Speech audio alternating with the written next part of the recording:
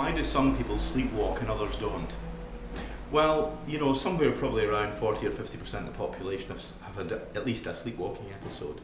But in adults, probably only about 3 or 4% of the population still sleepwalk, more in childhood than that. And I guess it's something we kind of grow out of. It's part of our brain is awake and part of our brain is asleep. The part of our brain that's asleep is the bit that makes sense of things, that remembers things, that makes rational plans. But the part of the brain that's kind of wakened up in sleepwalking is the part of the brain that allows us to do basic things, like to walk around, for example. There's a genetic predisposition. Sleepwalking often runs in families, so that could be one reason why someone's sleepwalking. And other times, people who are prone to sleepwalking are more likely to sleepwalk at times of stress, when they're not getting enough sleep, maybe when they're drinking a bit as well, and maybe when they're not altogether dealing with how they're feeling about things, maybe blocking on their emotions.